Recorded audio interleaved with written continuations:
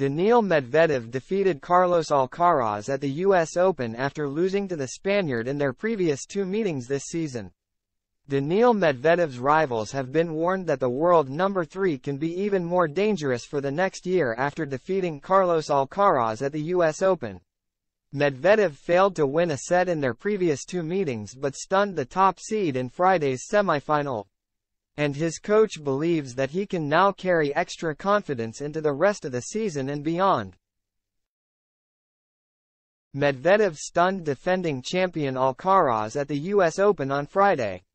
The pair had met twice this year, with the world no. 1 dominating the Russian in the Indian Wells final and the Wimbledon semifinal. But it was the 27-year-old who flipped the script in Flushing Meadows, winning 7-6, 3, 6, 1, 3, 6, 6, 3. The 20-time title winner said he played at a 12 out of 10 inches to send last year's US Open winner packing.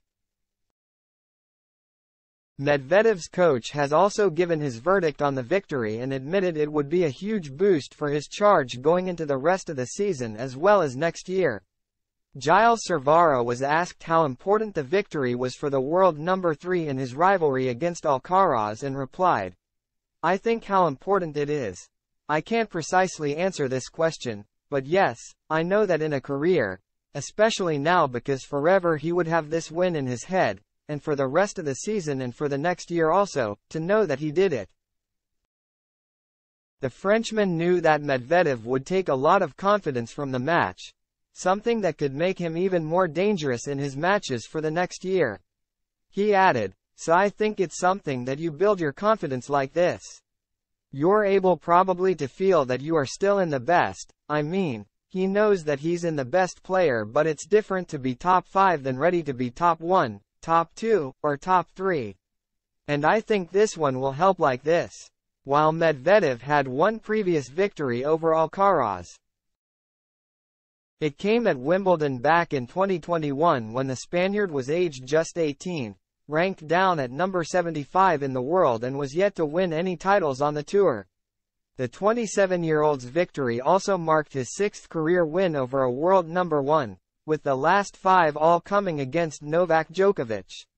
And he will now be hoping that he can repeat his performance against Alcaraz in Sunday's final when he faces Djokovic. The Serb will return to number 1 in the world on Monday, but for now, he is still ranked in 2nd place.